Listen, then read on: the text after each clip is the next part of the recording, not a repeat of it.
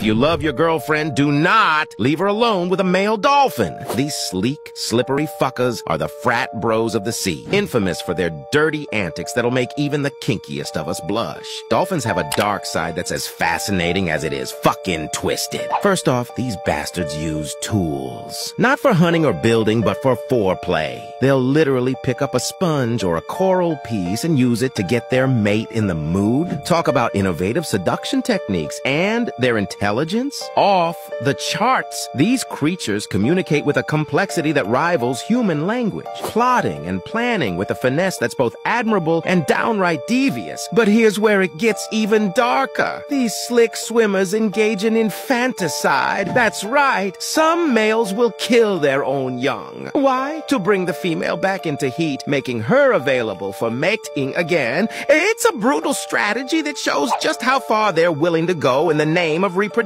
They don't just cross the line, they obliterate it, challenging our cute and cuddly perceptions with their ruthless reality. But it's not all fun. In games, male dolphins can be aggressive, forming gangs to isolate and control females. It's like the worst kind of frat party under the sea, with coercion and fights for dominance. And let's not forget, these assholes have been known to target other species, showing a side of interspecies aggression that's both shocking and morbidly intriguing.